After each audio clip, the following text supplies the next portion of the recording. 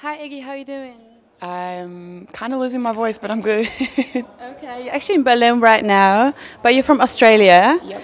But you came to America, to Miami, when you were 16, which is really, really young, Yeah. to make it as a rapper.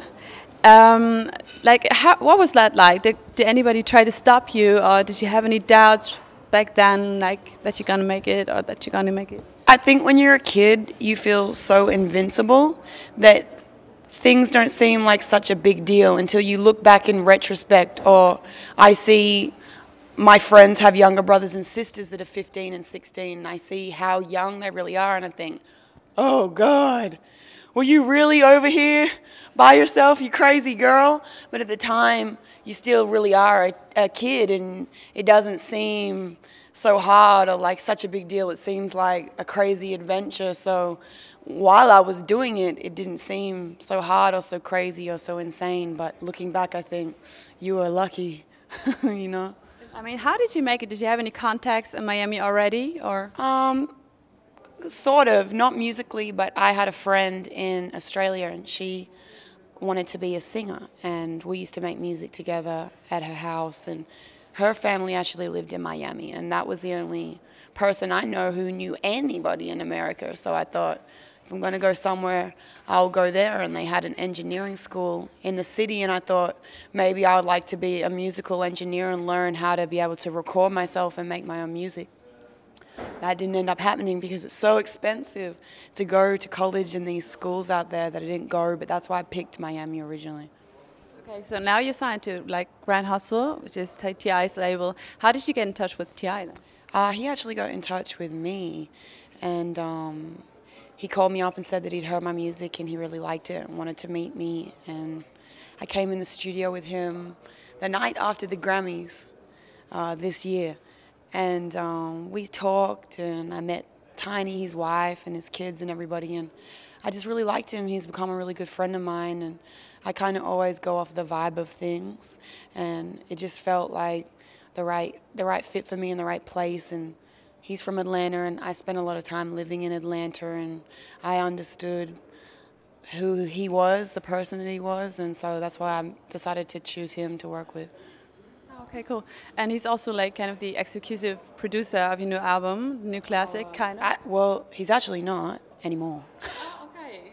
So who is now? Going to be.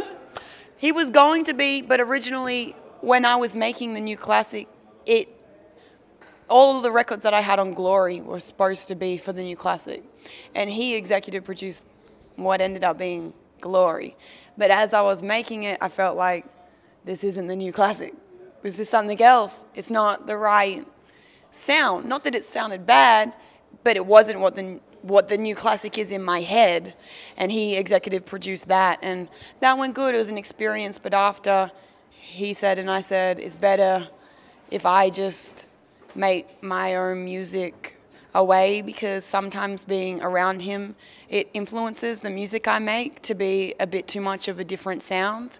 And so for that reason, he's not going to be, but not because I don't love him, because I love him. But yeah. So who did you work with then? My album, I only just started working on it like probably about 2 weeks ago. My DJ from Tonight, First Down, makes a lot of the beats with me, and we record a lot on the road. I'm working heavily with Diplo. I'm going to go back and do a collaboration with Steve Aoki for the record. Flostradamus will get on there too, and just a lot of the different like EDC producers that are really mixing that with hip-hop sound, and that's what I'd like my album to sound like. Okay, like you had this mixture in the past because you've also like already worked with Steve Aoki in the past, and with Diplo, like who are known for the more electronic sound, but you also work with kind of like people like Juicy J on your last mixtape, like, so you kind of feel this diversity on your new album as well. Yeah, definitely.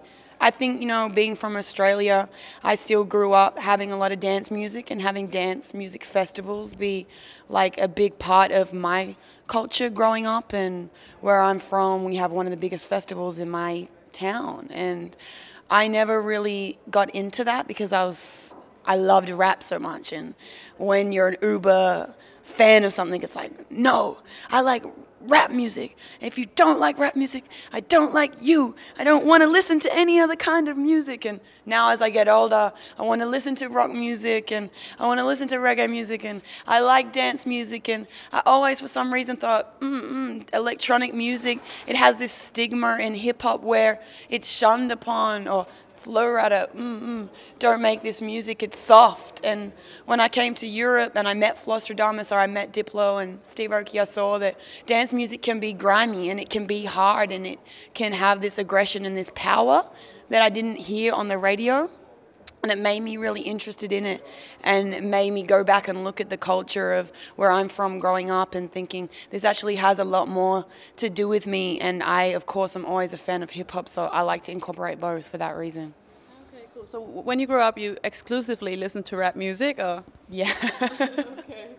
You know when sometimes you just love something so much, you think it's like almost like a religion. And I loved Tupac so much. I even bought a Jay-Z album, The Blueprint, and he was like, fuck Jay-Z. And I was like, oh, fuck the Blueprint. I won't listen to the Blueprint. No Blueprint. And I didn't listen to it until I was about 16. And I was like, you know what? He's passed away. It's just music. I'm sure he wouldn't mind if you liked Jay-Z too, but I was just so dead set on liking that one thing that I felt like it was wrong to like something different. So you kind of explored the East Coast a little bit later, or? I don't know. I suppose so, yeah. I really like Dead Prez or people, East Coast rappers like that, but I never really looked in my booklet like East Coast, Miami rappers, down south. I just like a mix of everything. And I think with energy, I like. Yeah, but like Tupac was like one of the most important rappers to you, and it is still a main influence, you say? Or? Yeah, I love Tupac, and I love rappers that are like almost caricatures or characters. I like Method Man and Redman. I like Missy Elliott, Busta Rhymes. I like rappers that are larger than life, like a character, somebody I could dress up as for Halloween. That's what I like. I don't like rappers that I feel like if I could be you or see them kind of walking down the street, it makes me less interested. I like the fantasy of it, kind of. So, yeah. Jimmy Iovine once called you with the new Tupac. Is that flattering, or do you feel it's kind of inappropriate? I think when he said that, it kind of got taken out of context, and I think in the context that he meant it, it was flattering. He said it to me at a basketball game, and what he meant was that Tupac had this, we were talking about how much I loved him, and like I was saying before, that I was so dead set on doing everything that he said, and he was talking about Tupac's legacy of fans, and he said, you know, you could be like the female Tupac with your legacy of fans and the power that you have to make people listen to what you say. And I think people took that out of context and thought they meant like, you're the girl Tupac, but it wasn't in that context. So in the way that he said it, it was flattering to me. Okay.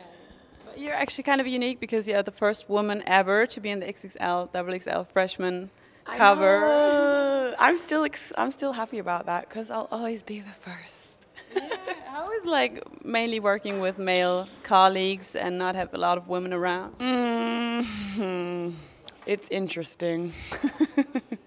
Sometimes it's really cool because sometimes you meet them and the guys can be really nice and you make some friends, and sometimes they sort of treat you like you're less. And I won't say any names, but some people on the XXL Freshmen-Cover are my friends for life, and I see them whenever I'm in the city and we record songs together and built friendships. And other people that were on the cover, one of them was like, yo, Ma, can you get me a plate to eat? And I was like, I'm on the same cover as you.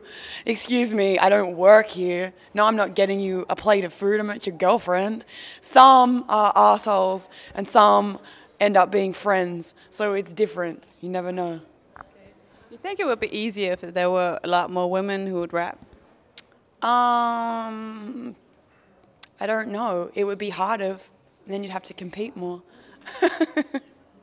I don't think it starts with rap. I think it starts with the stigma in just our culture of women and being able to be aggressive or powerful. And of course, music does influence that culture. So you have to still have these artists and figures that can influence that, but it's still always going to be social media as a whole, and having more female artists would help change it, but it's other outlets as well that have to glorify the girls. Yeah. Like, you always said you wanted to work with Missy Elliott, actually. Did that work out yet?